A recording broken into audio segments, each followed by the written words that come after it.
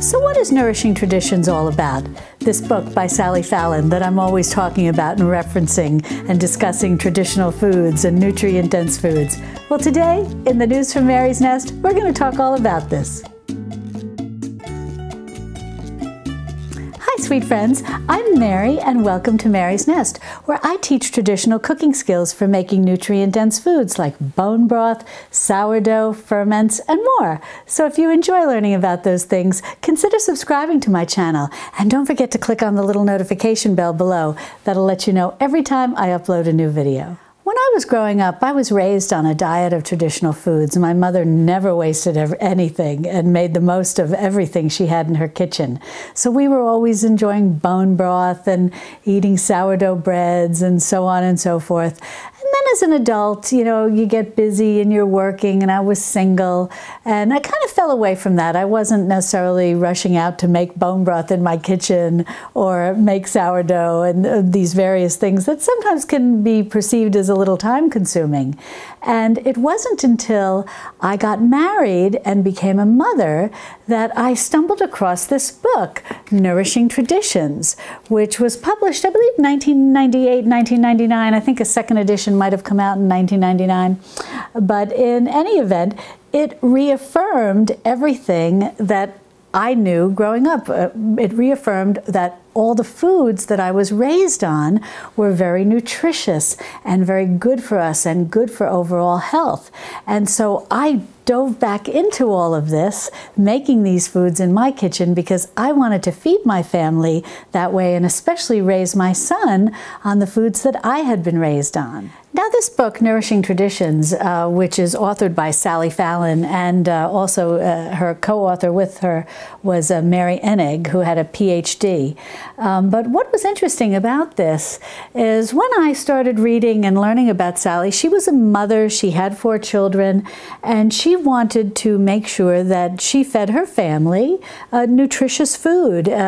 The types of foods, traditional foods, that people were eating for thousands of years before all of the commercial food that came into our food system. And in a previous video, which I'll link to in the iCards and in the description below, I talk about, what are traditional foods? And just to do a quick summary, basically they're real foods prepared in traditional ways, in the ways that different cultures, depending on what real foods they had, depending on what part of the world they lived in, and then how they took those real foods and prepared them in traditional ways to make sure that they extracted every last little bit of nutrients from the foods that they had. So in the end, what exactly are traditional foods? They're real foods that are prepared in a traditional way in order to extract as much nutrition out of them as possible. But what started Sally on this journey and writing this book requires us to go back in time,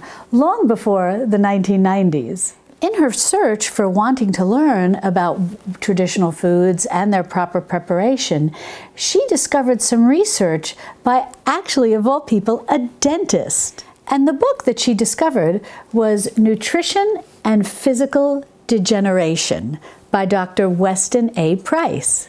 And if you're familiar with the book Nourishing Traditions by Sally Fallon, the name Weston A. Price probably rings a bell with you, because Sally went on to form the Weston A. Price Foundation, which is a foundation that produces a journal and has conferences and so on and so forth to spread the information about traditional foods and their proper preparation. And if you've not had a chance to read this book, it's absolutely fascinating. Basically, what Dr. Price has done in this book is chronicle his journeys going back to the 1920s, and maybe the 1930s too, where he and his wife traveled around the world and visited different cultures. And they liked to travel, and they found it very interesting. And what they discovered in their travels was that when they would meet people who were living in a very traditional culture with real foods and preparing them in traditional ways, what he found was that they had magnificent teeth.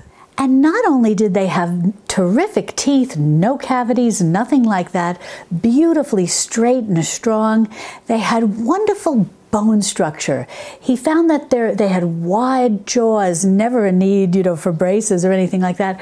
They had wide jaws and beautifully set apart eyes and lovely bone structure of their nose, that they just had beautiful bone structure and also wonderful physiques. Not only were their faces beautifully proportioned and their teeth strong and healthy, their bodies were strong and healthy. They had wonderful proportioned bodies and that were strong and muscular and healthy. And he compared all of this to the people that he was used to seeing in his dental office, who often had crooked teeth and not well-formed faces and weaker physiques. And he wondered why. And something that he discovered in his travels, that sometimes in these traditional cultures he might meet people whose teeth didn't look very well and maybe didn't have the best physiques and facial structure. And he said to them, "Have you been in this village all your life?" And interestingly enough, they would share that they had gone to live in the city, or whatever city might have been near their village and whatnot, and eaten a different diet than they ate growing up or living, whatever the case may be, in their village. So what was the difference? What were they eating in their village, and what were they eating when they would go into the city? And what were his patients who lived in the city life, what were they eating? And the difference boiled down to a traditional diet versus a commercial diet. The traditional people living their traditional culture, eating their traditionally prepared foods, were eating real whole foods that had been properly prepared. Butter from grass-fed cows that were milked in the spring, and the butter was made from that milk, and it was very yellow. They were eating sourdough breads, and they were eating bone broths, and they were eating meats from animals that were out in pasture. Versus the commercial diets of the city people, or the people who had went to live into the cities, who were eating more commercially prepared foods that were becoming more common in small grocery stores and whatnot. And interestingly enough, their diets were a lot higher or almost completely higher in white sugar, versus the traditional cultures who didn't eat much sweets, but if they did, they were eating more natural sweeteners like honey or molasses and things like that, but then again, in very small amounts, versus the city people who were eating more sweets, larger amounts, and made with white sugar. And today we hear so much about how eating too much sugar can really be bad for our health, and especially when we eat white sugar that's stripped of all its nutrients versus just dried cane juice that contains all the nutrients. So Dr. Price found that the healthiest people were the ones who were living in these smaller towns and villages and hadn't been modernized and were still eating real food, prepared in their traditional ways, extracting all of the nutrients out of them, and developing healthy babies, healthy young people, healthy adults, so on and so forth, versus the people who were more modernized in the cities and eating a more modern diet, one that was more commercially prepared foods, were not as healthy. So when Sally wrote her book, Nourishing Traditions, what she did was look at all of these different cultures and how they were preparing their foods in traditional ways, preparing their real foods in traditional ways. And that's what she shares here in this book. And although this, and I love the subtitle because I think it's adorable, the cookbook that challenges politically correct nutrition and the diet dictocrats. But this is so much more than a cookbook. It has a lengthy introduction that goes into reviewing a lot of Dr. Price's research and talks about all of the different traditional food groups. It talks about your bone broths. It talks about your cultured dairy. It talks about your ferments. It talks about souring and sprouting, making sourdough breads, making sprouted breads, and so on and so forth. And she covers the whole gamut. And so it's a very detailed introduction. The introduction alone is well worth the price of the book because it's so detailed and goes into so much wonderful, provides so much wonderful information about traditional foods and their proper preparation. And if you were raised by a mom like me, it really reaffirms everything that the ways your mother may have cooked or your grandmother. And it makes you feel very happy to go back to these traditional food preparations because you know that in the long run, that it's going to make you healthier and make your children healthier and your families healthier. And then also you can give some delight to your mother or grandmother by telling them, you know, you were always right. So my copy is well worn. I've got a lot of food stains on the side here. I've got a lot of bookmarks with recipes that I enjoy making. And I've really gotten a very good use out of this over the last 20 years. And I highly recommend it if you're interested in traditional foods and creating a traditional foods kitchen and bringing traditional foods into your kitchen and their proper preparation. You really can't go wrong. There are so many more books on the market now that have been published over the last 20 years, but which are fun to have if you stumble across them for new, interesting recipes, whatever the case may be. But this is really the best place to start. And I'll put a link in the description below. You can find this on Amazon, but also look in your local used bookstores. The fact that it's been out such a long time, I often see used copies that are in excellent condition at my local used bookstore. So keep your eyes open for that. So I know you might be saying, well, this is interesting. Is Dr. Price the only person, a dentist, who made these discoveries and came across this? And the truth of the matter is there's actually a lot of people out there from this era who were doing studies on this and looking into this and researching it and trying to understand why the people in the villages, in the small towns, in the traditional cultures seemed to be doing so much better than the people that were living in the cities. And there were all kinds of theories and whatnot, obviously living in closer quarters with less fresh air and sunshine, sanitation maybe not being perfect, and so on and so forth. So there were a lot of things. But there is another person who was doing research somewhat similar or the research was different, but the results were somewhat similar to what Dr. Price was discovering, and that was a Dr. Pottenger. And there's wonderful information to read about Dr. Pottenger, and you may hear it referred to as the cat studies, because what Dr. Pottenger did was feed cats a I believe it's like a low-fat, what we would today call a low-fat diet. I think they were feeding the Dr. Pottenger and the researchers were feeding the cats like skim milk and whatnot, and finding that the cats didn't do well, and even more seriously, that their kittens that were born were often born with various problems. And so Dr. Pottenger found that there was importance to a high-fat diet of good quality high fats. And that's what Dr. Price discovered also, that these traditional cultures that he visited often relied for a primary source of their diet of a good quality high fat and a saturated fat, like he found in the Swiss villages. The Swiss people were eating butter from, as I mentioned earlier, grass-fed cows, and they would eat the green grass that was growing lusciously in the spring, and then they would milk these cows, and the cream would be very yellow, and the butter would be very yellow, very rich in, guess what?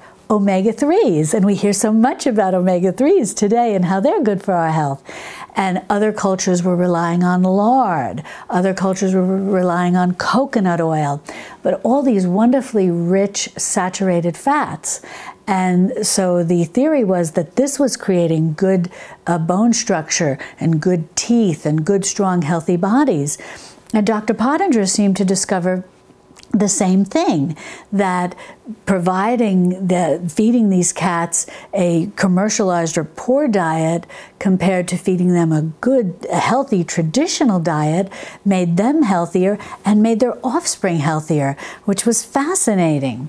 And you can read a lot about it. A book that I like is called The Pottenger's Prophecy, and this is written by a number of people, Gray Graham, Deborah Keston, and Larry Sherwitz, and I'll put a link below in the description. But this talks all about the research and what Dr. Pottenger and the researchers discovered about, again, eating real foods traditional foods prepared in a traditional manner, and how important it was to good health. And now, a lot of this is from many years ago, this research. And you may be wondering, well, how does this apply to real life? Real modern day life? You know, how can we create this type of environment in our home kitchens to be able to prepare these foods in, busy working lives, and what is a good system to get going so that you're soaking your oatmeal and making your bone broth and culturing your dairy. And certainly Nourishing Traditions can help a lot with that.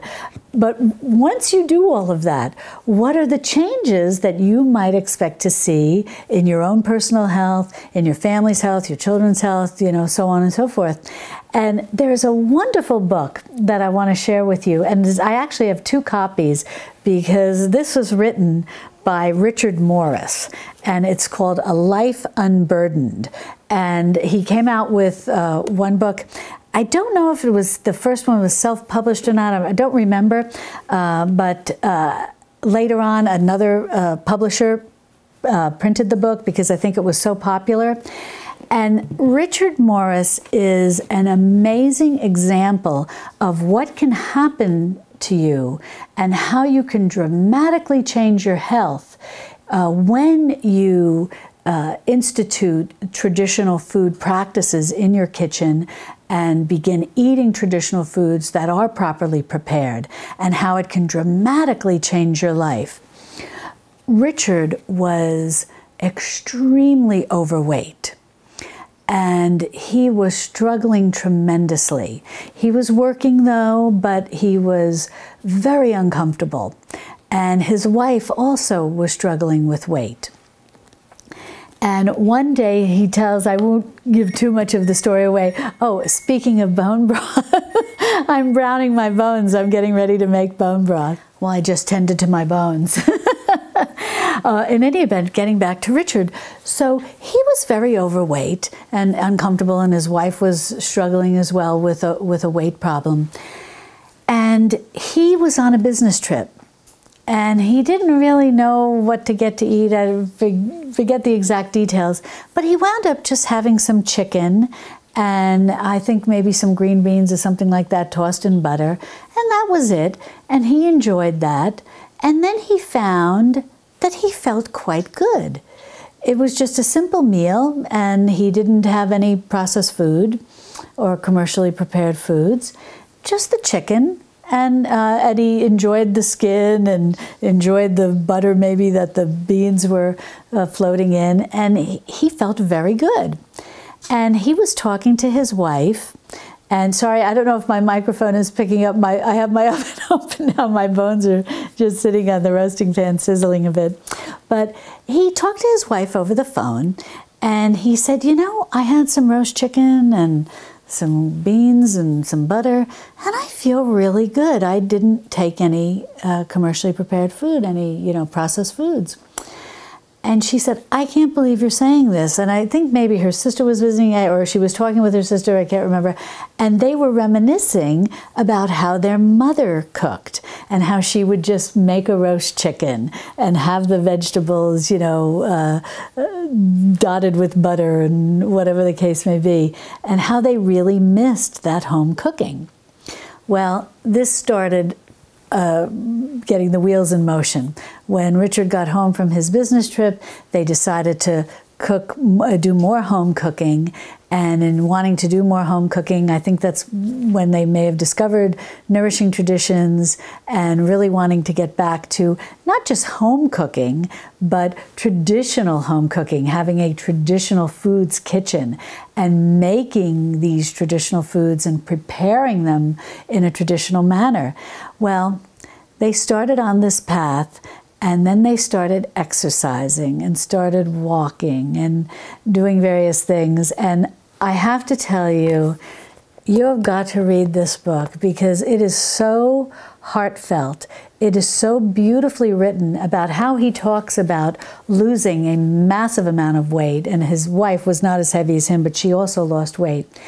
But he talks about how traditional foods so significantly changed his life, eating traditional foods, and how it so significantly changed his life, and how cooking these foods and creating this kitchen, this traditional foods kitchen, home cooking, walking with his wife and talking with his wife, how it not only changed them individually, physically, it also changed them mentally. It also had an effect on their marriage for the better. So that's good.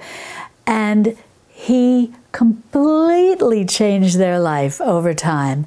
Gave up his job, bought a farm, became very active in his farming community, raising animals in the traditional manner, pastured and grass-fed and so on and so forth. But it's such a beautiful book about how the simple thing of just starting with a roast chicken, and you know me, that's why I love always talking about roasting a chicken. So simple, something so simple as just starting with a roast chicken. And if you're new to traditional foods, if you're new to Nourishing Traditions, I think starting with a roast chicken and then making roast chicken bone broth, and I have a video on how to do that, and I'll link to it in the iCards. It can really snowball into having major changes in your life for the better. And Richard's book really walks you through the changes that it had in his life. And it's just written in such a heartfelt manner. I just love it. And that's why when the second copy came out, and I guess there was a little maybe professional editing done to it, I wanted to get it and read it too to make sure that it didn't change it too much, because the heartfelt way in which it's written is so beautiful. And I highly recommend this, and I'll put a link in the description below. This can be a little harder to find. You may have to order this online. I can't recall having seen it at a used bookstore.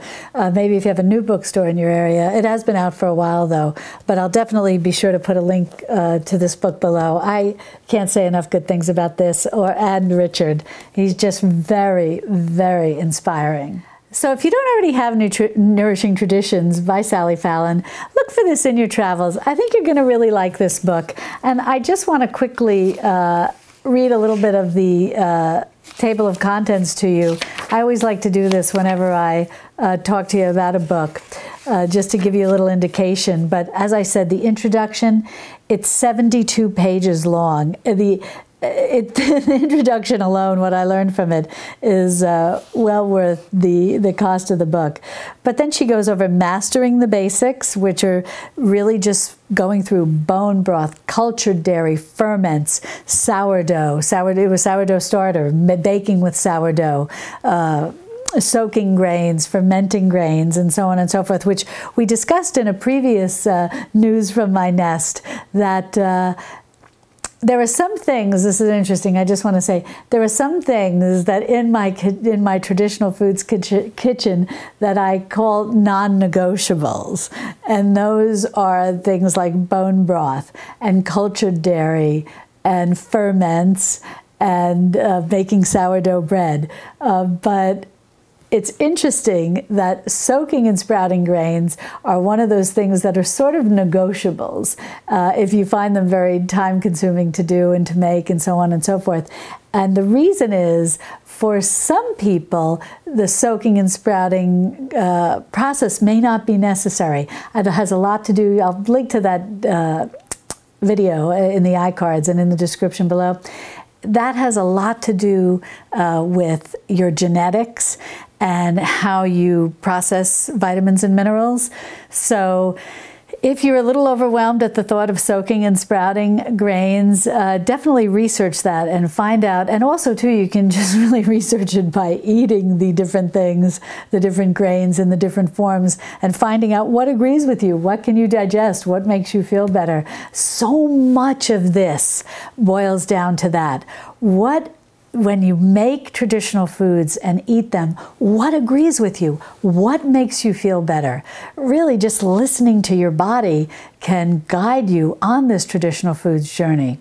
So that is very interesting. And so soaking and sprouting grains in my kitchen is kind of what I call a negotiable. But in any event, that's what she covers. And then she has great beginnings, the main course, luncheons and suppers, grains and legumes, snacks and figure foods, desserts, beverages, feeding babies, which is always interesting, and tonics and superfoods.